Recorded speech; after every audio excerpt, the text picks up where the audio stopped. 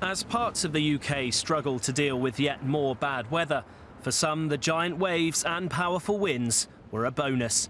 Windsurfers on the south coast took to the sea to battle the elements, and news cameras were there to capture it all.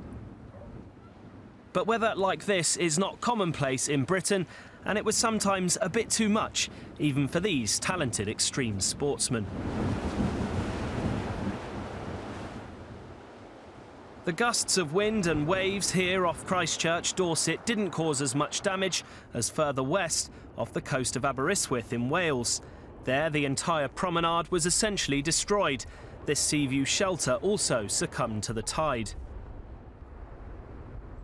Britain remains at risk of flooding today as rain continues to plague the south of the country. The Environment Agency actually sounded its flood siren in Dorset last night.